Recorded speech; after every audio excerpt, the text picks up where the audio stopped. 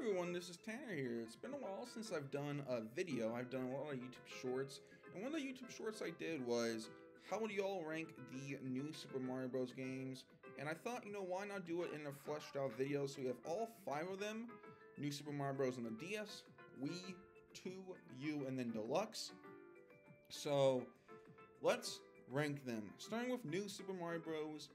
DS. I think DS is a very solid game.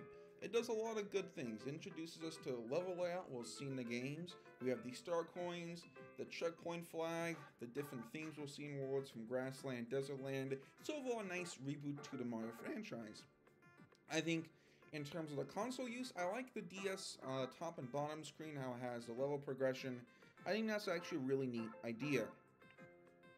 Now, my issue is that it doesn't have, I don't think, that many things exciting about it compared to the other entries.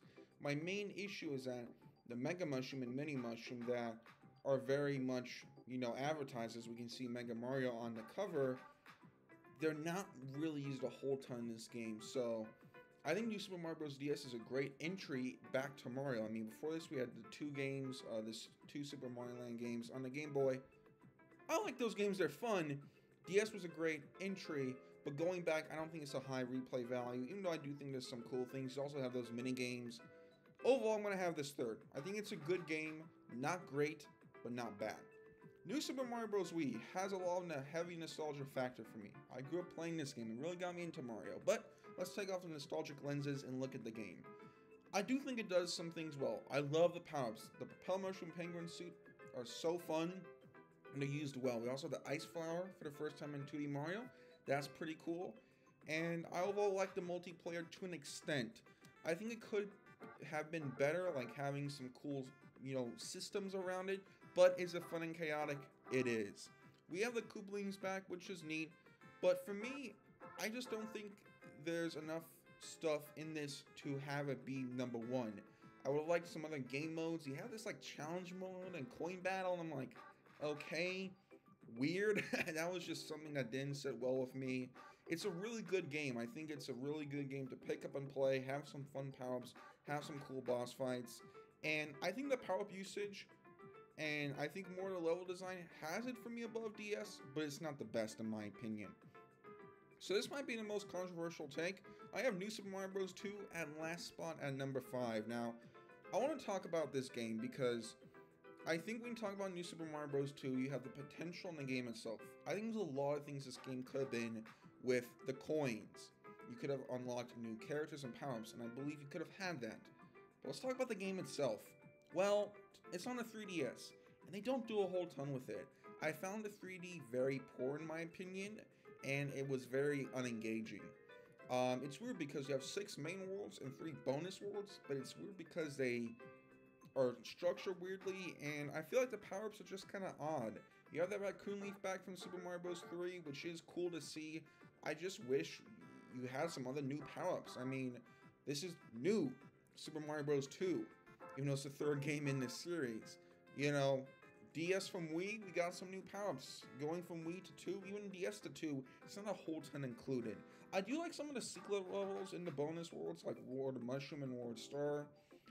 There's some neat levels, and it's a fun game. I don't think this game is terrible. I think it's like a solid game, but in my opinion, I think where it is in the franchise, it could have been a lot more, and the game itself is just okay. New Super Mario Bros. U is going to go at number 1. I do think this is the best in this series.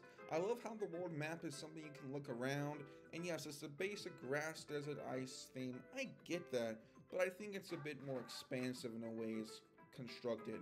I like how they're named after foods. That's a really neat touch. The boss fights I like. It's the Koopalings once again, but they're fun. Also, same with New Super Mario Bros. 2, that game has some good boss fights. I think the gameplay itself is better. We have the Acorn Mushroom and we have the Baby Yoshi, so we have a lot of new power-ups to use in the adventure. And I love the non-campaign modes, such as the different little, side quests you can do, the different missions. I really think that's a huge step up between U and Wii, because I think if you take that out, it's close, and you could say, well, yeah, but I think that really helps you take the cake, and I think it uses the Wii U gamepad Alright. Overall, I have a number 1. I have New Super Mario Bros. U Deluxe number 4.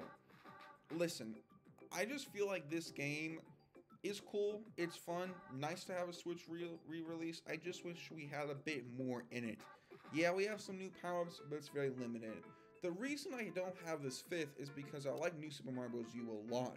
So I like New Super Mario Bros. U Deluxe over New Super Mario Bros. 2.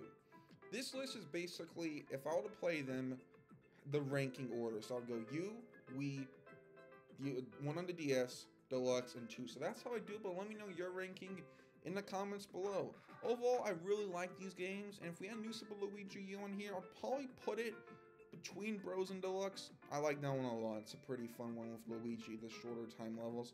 But let me know what y'all think. I have a couple new videos coming up, so be on the lookout for that. Until then, take care and have a good one.